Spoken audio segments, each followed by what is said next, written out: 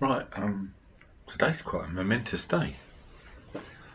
Not that I'm very much told I overthink stuff, but we're going to finally attempt to put the diesel heater in.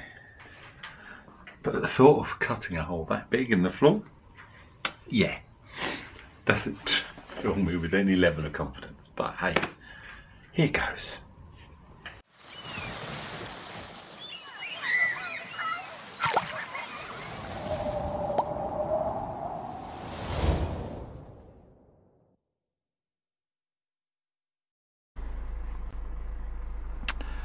Right,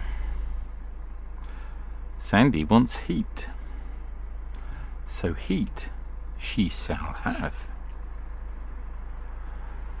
And to allow us to do that, I have purchased the Max Peding Rods unit that comes with loads of elements and bits and pieces, which I'll go through. And the next bit is like, well, where do you put it? So I'm thinking that I want to put it there, which means I'll cut this out back to there, and then I'll build an 80/20 frame over the top, and then have the heating coming out at a right angle here. The good thing, the bit that I like, is that when I roll this back, the fuel tank is here. So the distance between the fuel tank and the heater, well, that's 500 mil. It's not going to be a straight line, so let's say maybe 750 mil, which is relatively short, which means things like priming and that should be better, and the install should be simpler, which will help me. So let's get it kicked off. Let's take this unit off. All very straightforward.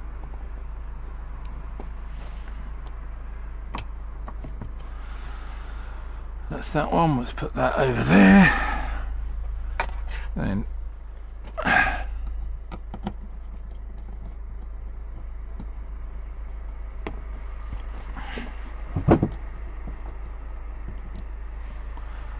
one screw.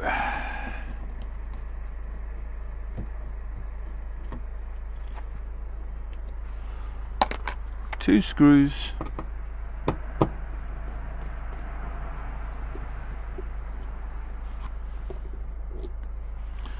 Three screws, and that lifts out, and lo and behold, we have the fuel tank.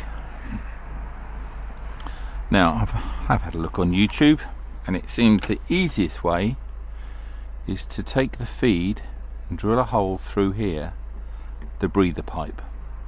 So that's what I'm going to do.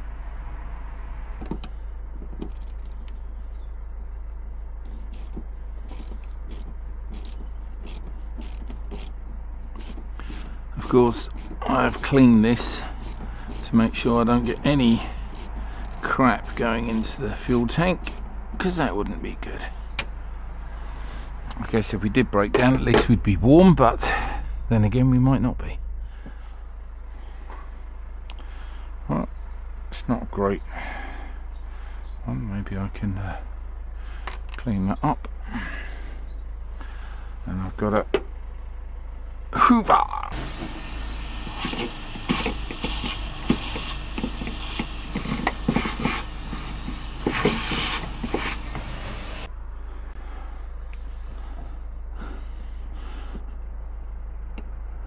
Yeah, there we go. We are free, and that needs a good clean, because I don't want any of that to go down. So let's clean that up.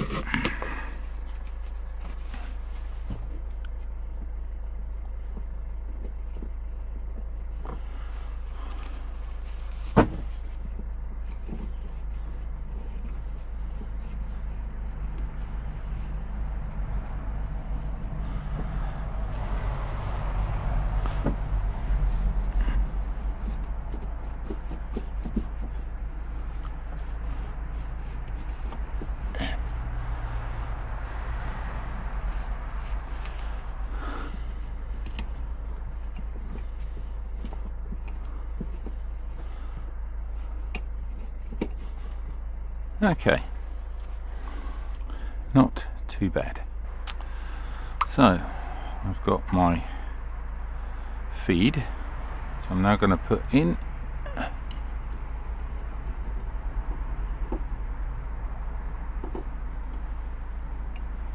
and take it from there, give it a good wipe as well, and from that point, what have we got?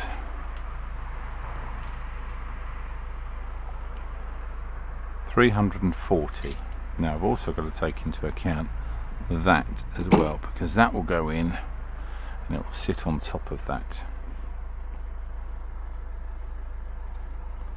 So that's 340. That is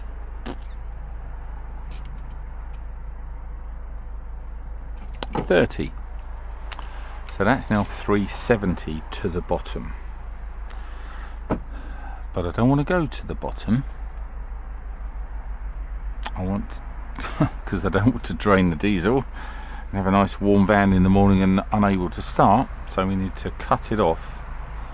I believe it's about 30 mil up from the bottom, but I'll check that. So I need to measure 330 millimeters. Got a marker.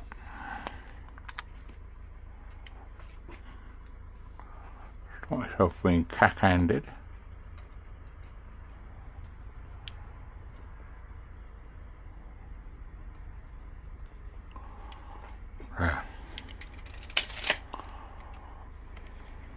And I believe I need to cut it at 45 degrees. So that's what I'm going to do.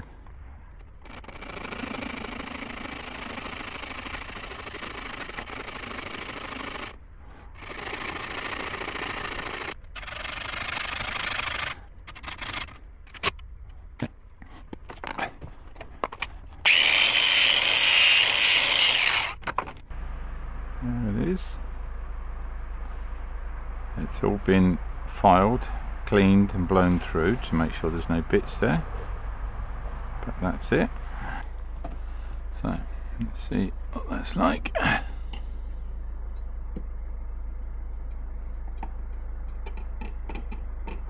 So that will be sitting above there, which should be fine. Where's my cloth?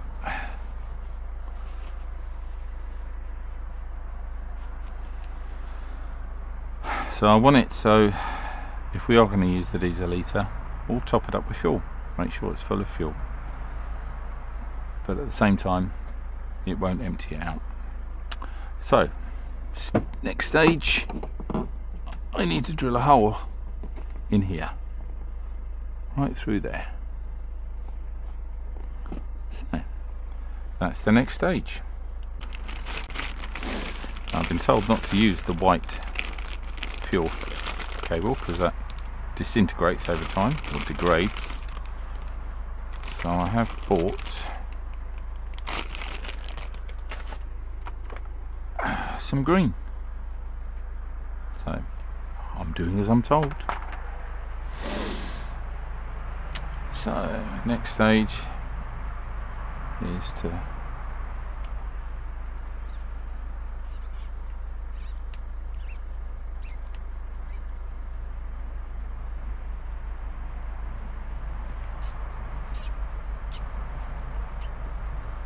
nice and tight. Okay. So this will fit over there.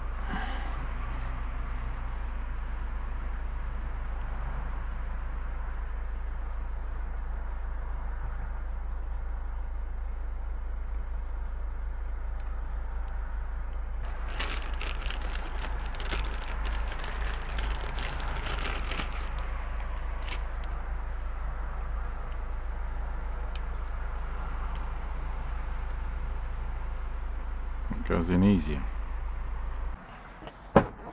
Okay, let's start drilling.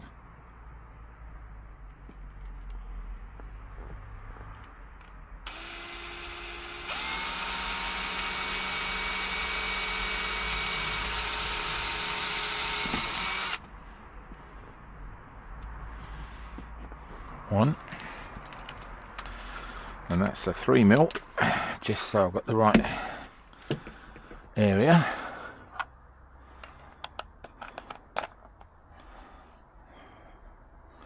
And I'll bring it up to 4.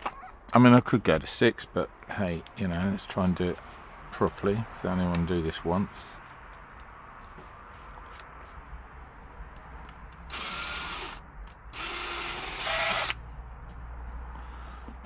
That's 4.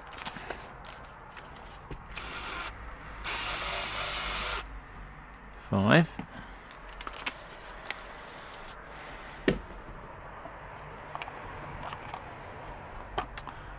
Let's just check.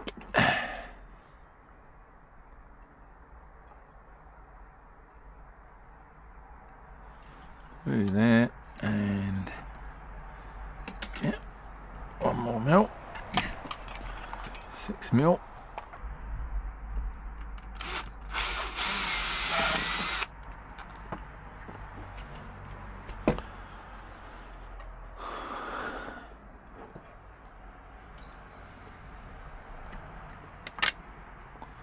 Okay, that's quite, I can seal that, that's no problem, but that's the right. So now we can put that back in place over the key, make sure it's set down, and then that should now go into there like that. So that's quite neat.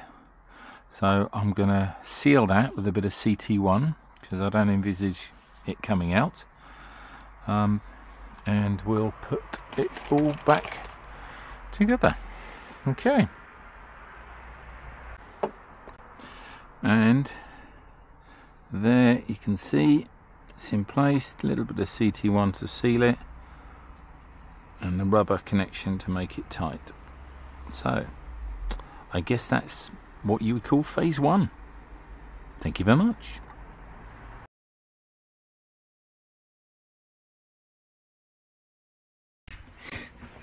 Now, in my defence, it really hasn't been the weather to lay on the floor to get underneath the van, but what we will try and do is rearrange everything so we can make sure that everything is sorted, and make sure that if it does rain I can carry on working. So hopefully that'll work.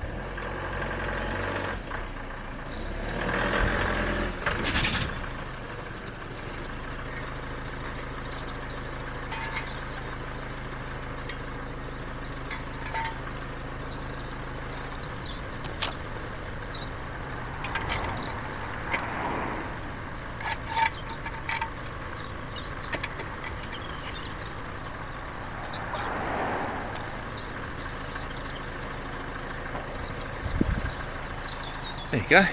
Hopefully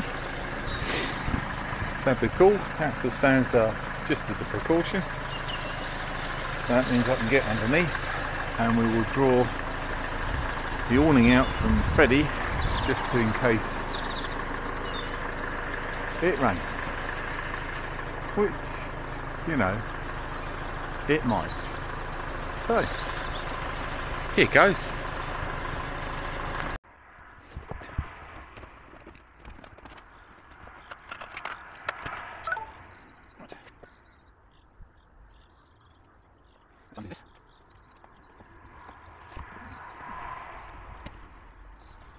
Go, and fix. 1, 2, 3, and so you can see there that I have already put the fuel feed in. The pipe is there, and over here we have an electrical feed which is ready to go. So all I've got to do, and I've not been overthinking this at all, is take that hole and make it larger. Joy. Okay.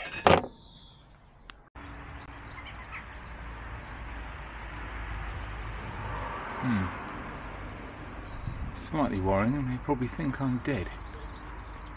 Whereas actually,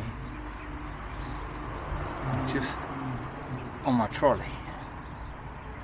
But nonetheless, all that is back. I'm not dead, alright?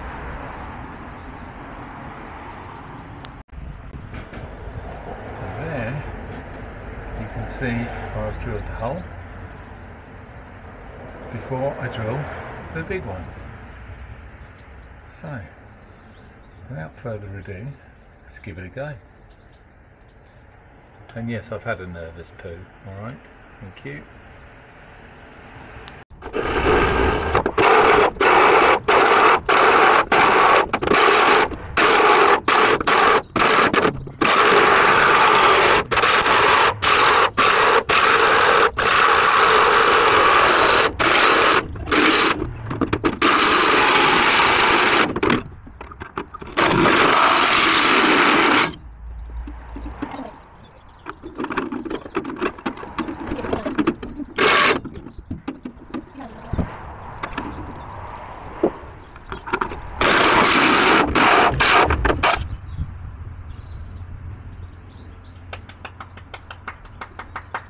We have a hole.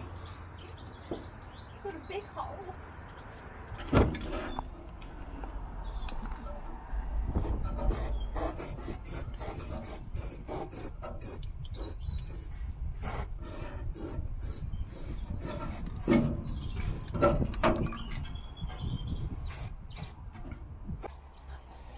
So, got a bit of a problem because we're trying to feed both the fuel line and the supply for the pump without drilling a hole. Well, another one anyway. So this is my issue. So we've got this hole here, it's all been painted up, and then we've got, you can see the feed for the pipe we've managed to pull through. But what I want to do is feed this one through as well. But of course it's got this dirty great big plug on, which you want to use because it plugs in nicely and holds everything in place. But it won't get through the gap. So what I'm going to have to do is cut it and reattach it underneath. I think that's the plan. So here goes. And the wires are now cut. Right, wire, pipe, taped together.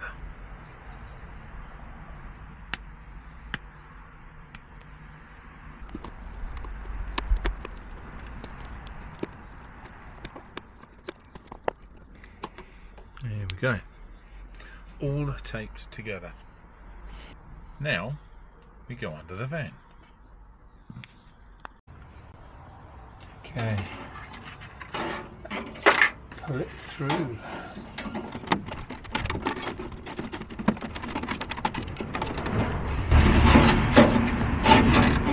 And there we have it. Chickadee boom. Oh yeah.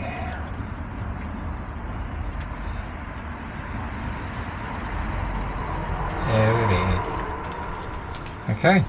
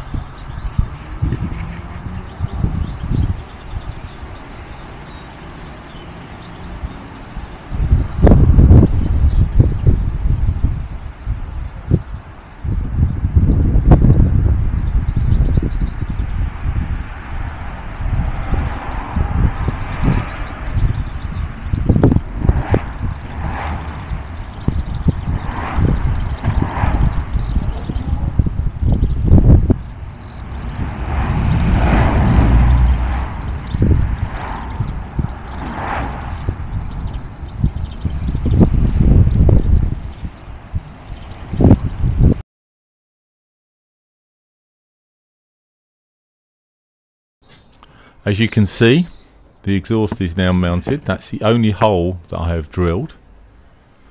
The rest, I've used offcuts of my 80-20. I've stuck it to the chassis via CT1, and that gives me two options. It gives me some flexibility on how to mount stuff, and I've also used a piece of 80-20 to mount the filter and the pump, because they both need to be accessible and they needed to be adjusted.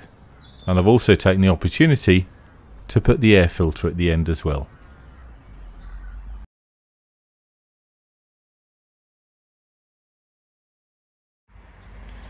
We haven't finished because we now need to cover and protect the diesel heater. So we've got some 80-20 there. These are all offcuts. Piece in the middle to make it nice and strong, and a piece over there as well, and then we'll build it up from there. Diddly do.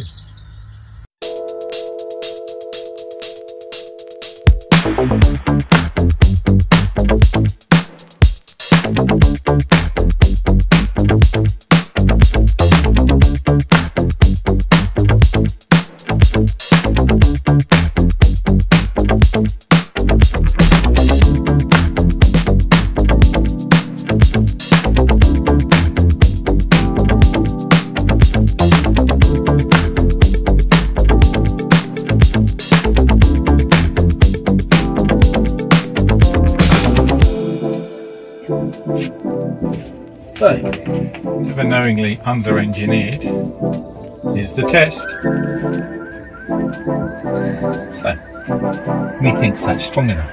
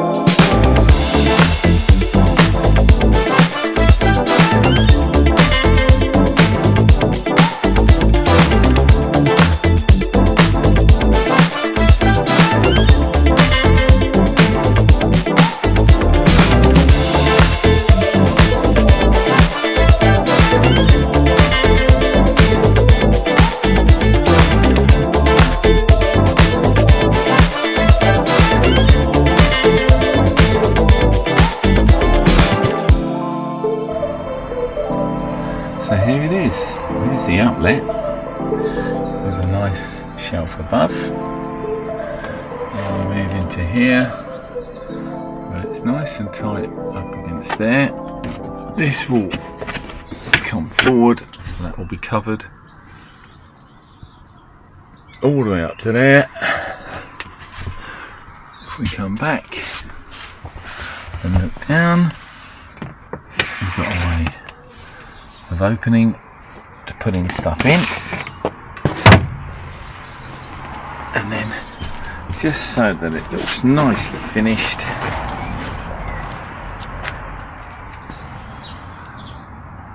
there you go. Good little hole in there, so we're going to sort that out, but otherwise it's pretty much done. So what's the word? Oh yeah, tickety-boo.